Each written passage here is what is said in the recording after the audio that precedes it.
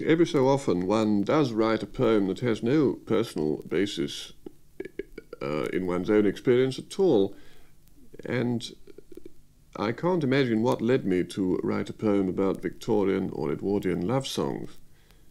I can't even remember wanting to write it or completing it.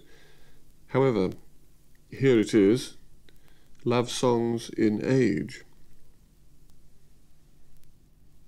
She kept her songs, they took so little space, the covers pleased her.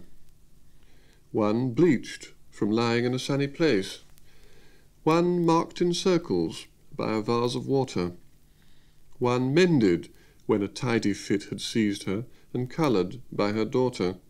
So they had waited, till in widowhood she found them, looking for something else, and stood relearning how each frank submissive chord had ushered in word after sprawling hyphenated word, and the unfailing sense of being young spread out like a spring-woken tree, wherein that hidden freshness sung, that certainty of time laid up in store as when she played them first.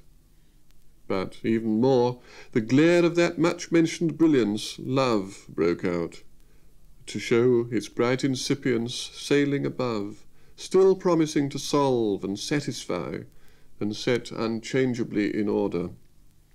So, to pile them back, to cry, was hard, without lamely admitting how it had not done so then, and could not now.